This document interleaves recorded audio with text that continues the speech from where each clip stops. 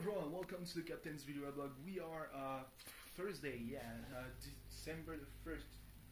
Fucking Christ, dishwasher 2016. Big news. Francois Hollande won't present, won't be a candidate for the 2017 elections. Like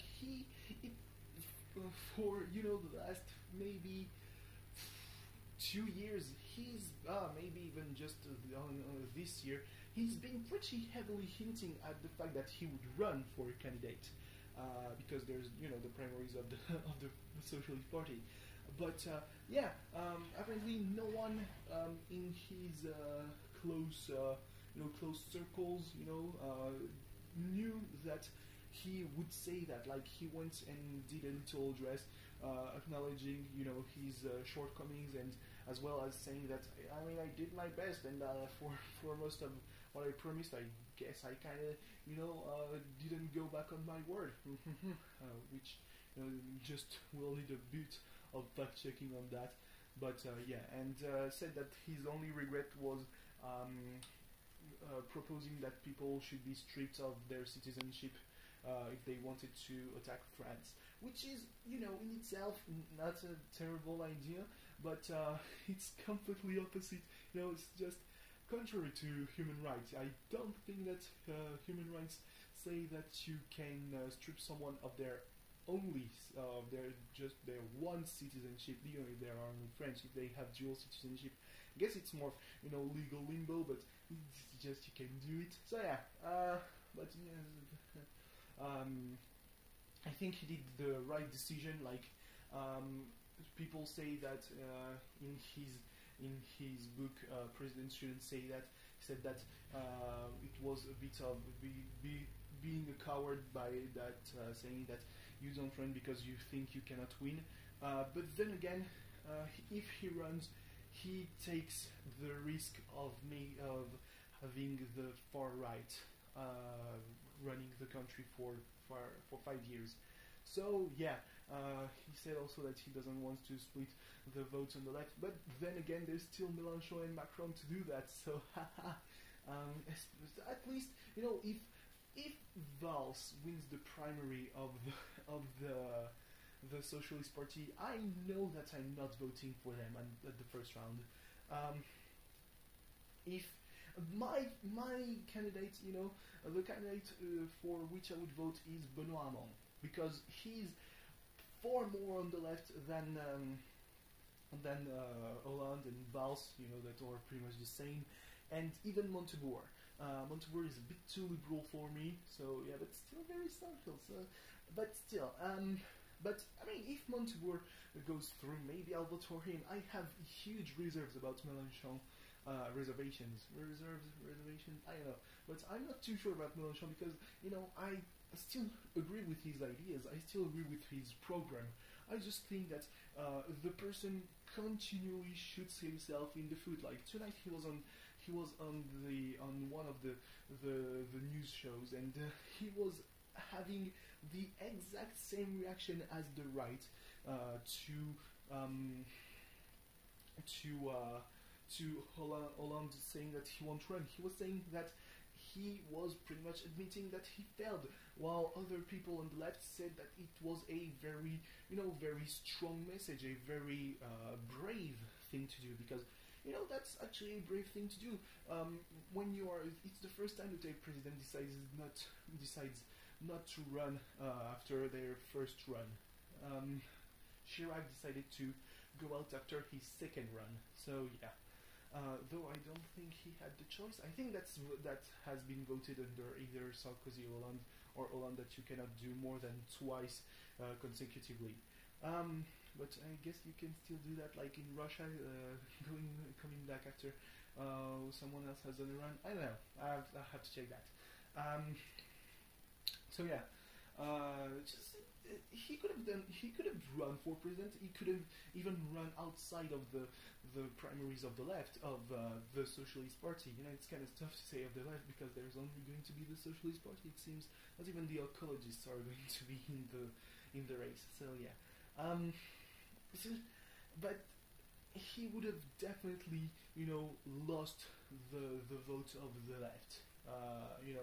So yeah, I guess that now the Socialist Party has even more chances of being in the second round. Or maybe, I'm kind of split. Maybe I will vote Macron. I don't know. Maybe I will vote Mélenchon. Maybe I will vote for whoever wins the socialist primaries. If it's not Valls, I'm not sure. The other parties on the left, they are just here to be part of the democratic process. You know, only the hardliners will vote for them. Yeah. So yeah, and something else pretty crazy happened yesterday night. Toronto won 5-2 against Montreal in the away leg, the second leg of the conference finals, with at the 98th minute a header, wonderful header inside the 6-yard box by Benoit Cheroux. He was not.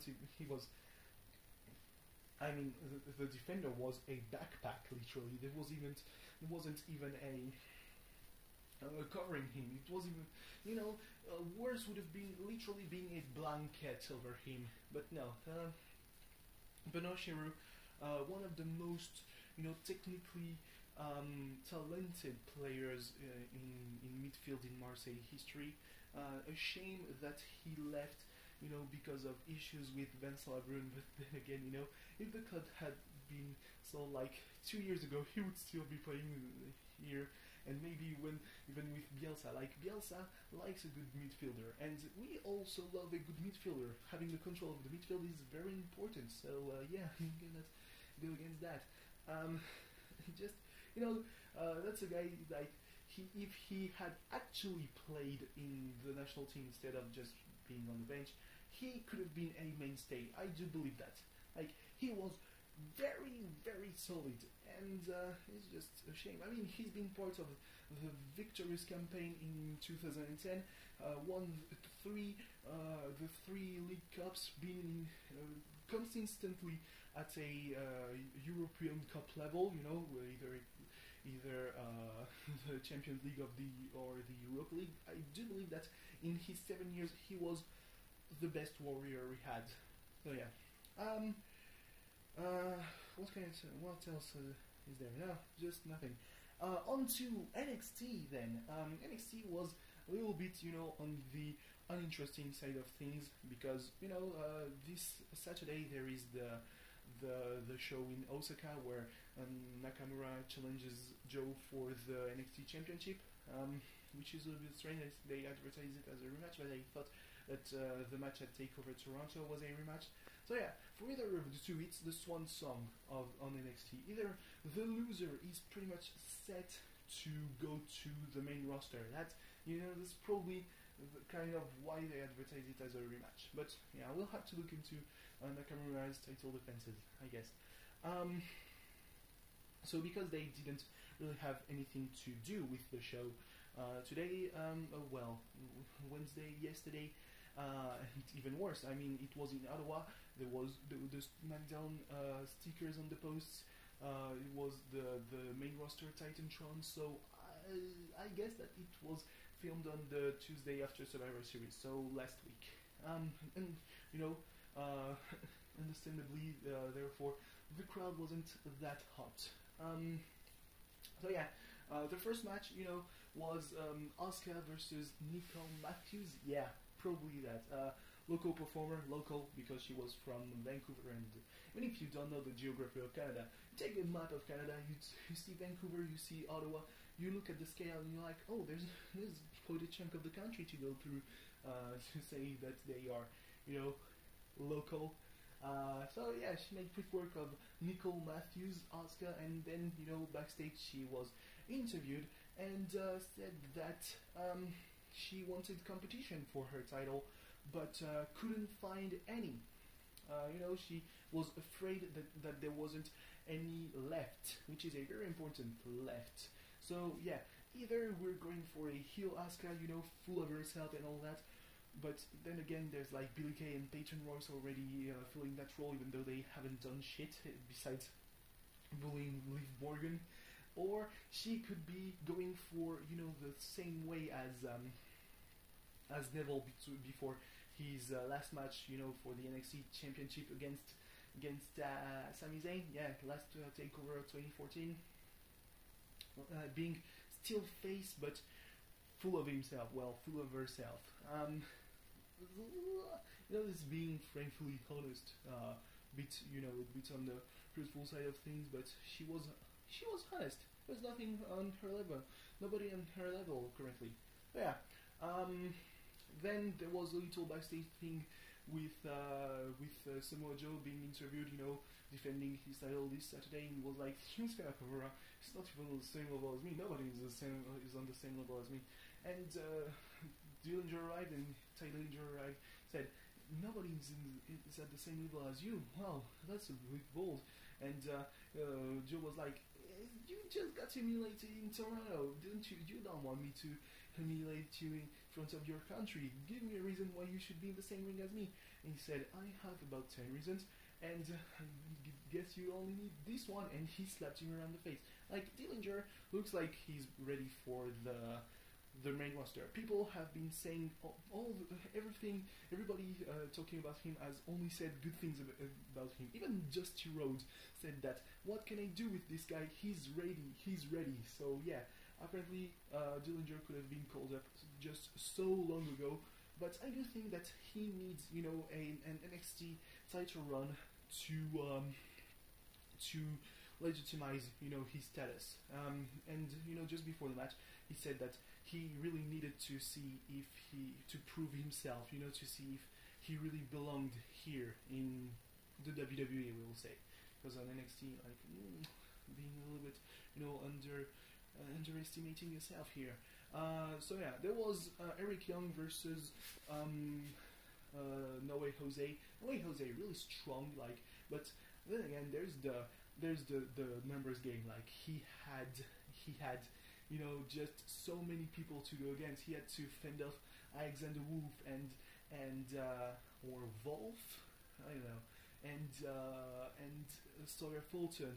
And then when he was about to win, he was pinning Eric Young, and Nikki Cross was distracting the ref and just gave enough distraction for Young to go through with his own finisher and win the match. And then it was beat up, and Rich Swann wasn't there, obviously, because he was just a couple hundreds, I would think, of miles away in Toronto,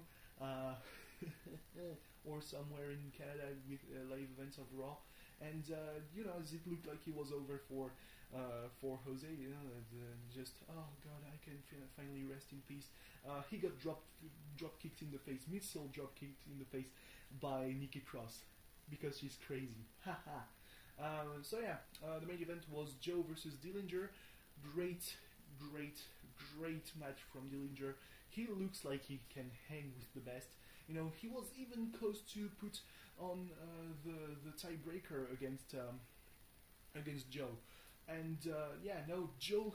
To be fair though, Joe had to go until the Coquina Clutch, a championship-winning move. That's how he won the championship from Finn Balor. Remember, a championship-winning move to win against Ty Dillinger. So yeah, good for you, Dillinger. Like, it looked like it was the time for the call-up, but he's involved in 2 matches in the December tapings. One for the first show of December, and then one for the last show of December. So yeah, and apparently it involves also the NXT Championship. So maybe there's such a run in the cards. We'll see. So yeah, there's the live event in Osaka, but only the championship match will be taped for next week's NXT show. So yeah, be on the lookout for that. Anyway, thanks for watching. See you tomorrow. Bye bye.